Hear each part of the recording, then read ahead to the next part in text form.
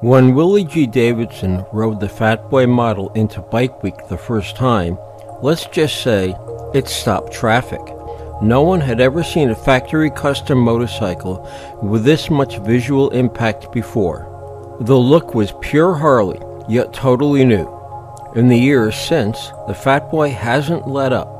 From the chrome of the solid disc wheels to the muscular lines of the new high-output twin-cam 103 balanced engine to the curve of its distinctive rear fender, this machine is built to make an impact.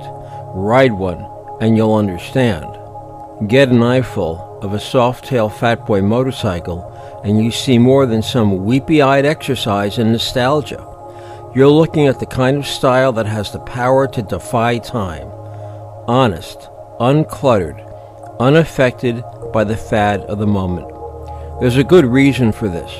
We've used our long decades on the road, riding, wrenching, talking to other custom bike fanatics to discover what works.